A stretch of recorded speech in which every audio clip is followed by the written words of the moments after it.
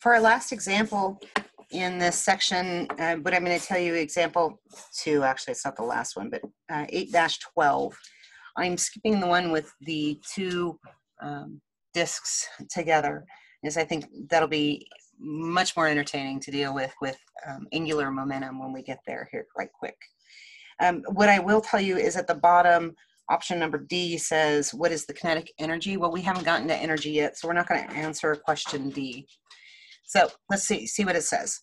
It says that a 40 newtons is applied tangentially to a wheel at R equals 0.2 meters. And it gives us this I.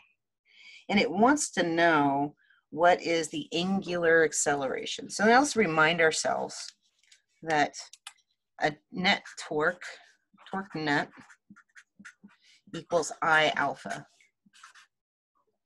So what it's telling us here is that it's been applied tangentially.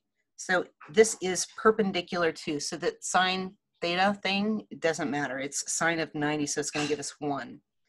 And then it says to a wheel at R equals 2.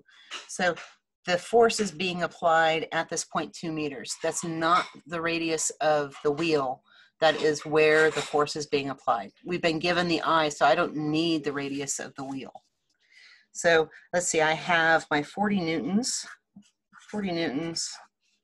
equals my 30 kilograms times, 40 newtons, I forgot my distance. Woo, 40 newtons applied at 0.2 meters. So remember, torque is FR sine theta. Cool. So 30 kilograms, and we want alpha. So 0.2 times 40 divided by 30, and that gives me my alpha of 0.27, that's a 2, 7 radians per second squared. So I've answered that first part. That's alpha. Let's see, we want omega at t equals 4. So I know my initial omega is 0. I have my alpha. So let's think of some of the equations that we have for that. I have omega final squared equals omega naught squared plus 2 alpha delta theta. I also have something that looks like, let's see, theta, my change in theta, equals omega naught t, so my initial velocity, plus 1/2 alpha time squared. Now look at this, bada bing. Let's see, I have time, and omega naught is 0, so my change in theta, the amount of radians I'm going to go through is going to be my 1/2, we just figured this out, 0.27 radians per second squared times time squared times 4 squared.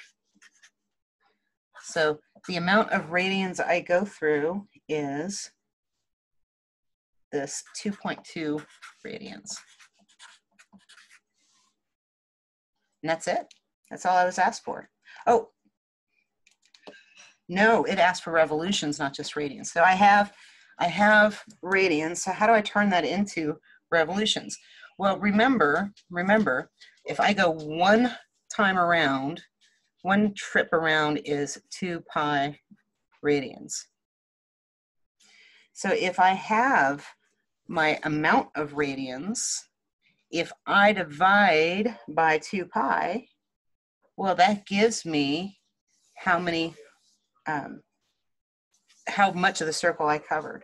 So let's see, I have 2.2 radians, times, and one revolution